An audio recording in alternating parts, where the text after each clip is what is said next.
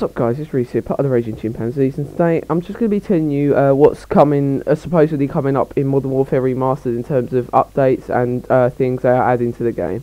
In my opinion, and the opinion of pretty much everyone else that plays this game, bearing in mind I haven't actually been playing this game a lot. I've been playing a lot more Infinite Warfare because right now I'm actually really liking zombies. I've been doing a few videos on it, but like I say, I can't really stream because my Wi-Fi just doesn't tolerate it for some reason. I'm sorry about that, but basically, Modern Warfare Remastered is potentially getting new weapons. Obviously, not a lot of people wanted this. I don't understand why they're doing it. In my opinion, it's not a good thing. People just want it to stay the same, but they go and add kill confirmed. They're adding new weapons. They go and add new camos.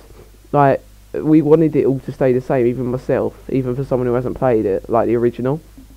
But so yeah, I have no idea why they're doing that.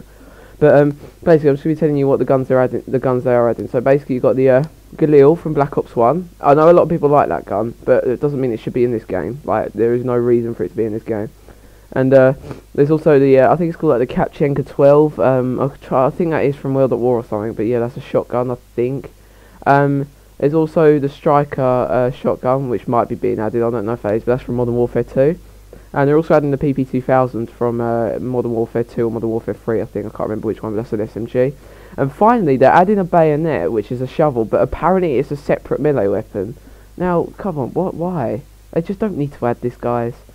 But yeah, I just wanted to let you know that might be being added to the game. So you've got the Galil, you've got the Kapchenka, you've got the Striker, you've got the PP2000, you've got the bayonet that are possibly being added. I'll put it down in the description as well. So yeah, thanks for watching, guys. Hope you enjoyed. Just a short video explaining what is potentially being added to Modern Warfare Remastered. But in my opinion, this isn't a good thing. I think they should just listen to us. I'm going to be doing a video soon on the COD points of the supply drop system and all that, because they've added new stuff. So yeah, thanks for watching, guys. Hope you enjoyed. Please like, subscribe. I'll see you in the next video. Peace out.